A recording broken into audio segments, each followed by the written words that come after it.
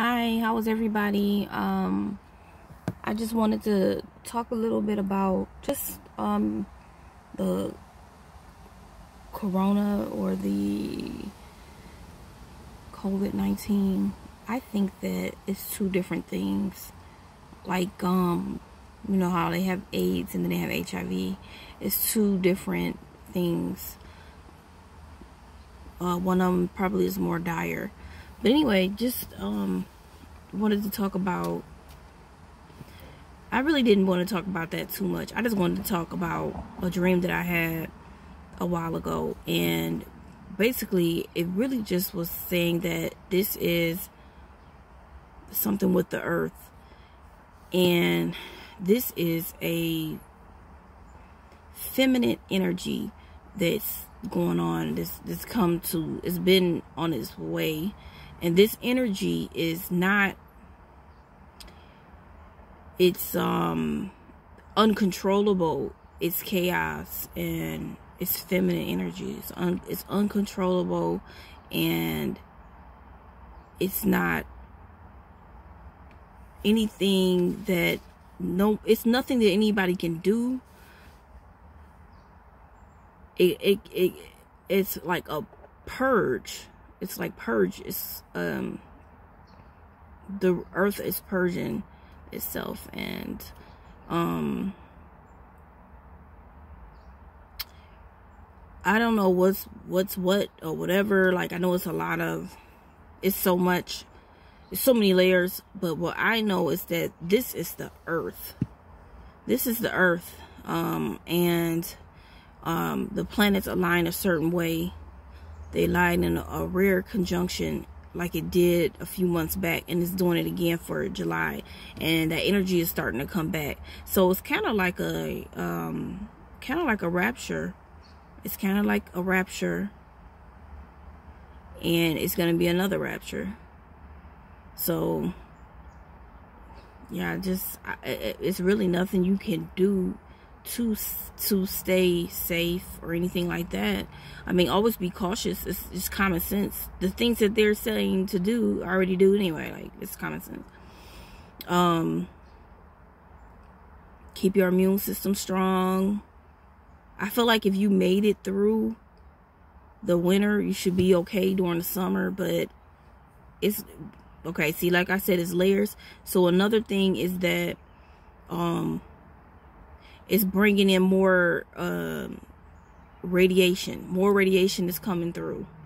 See, they already set off the 5G, the energy from that, and then they're probably setting off 5, 6, you know what I mean, like 6 or something like that. Just like a lot of radiation coming through, and it's like affecting you if you have any issues. It's just like it's like we have to survive this, through this. If we survive this, things will get better and we'll go into the golden age, is what I think. But it's gonna be a ride. Like, it's gonna be a ride for a while. Things have to, like Erykah Badu song, peace after revolution, but we pay though. So it's like, gotta go through a lot or whatever, and you know, reach that golden age. Reach the age, maybe what Martin Luther King was speaking about, that nobody probably understood back then. So, and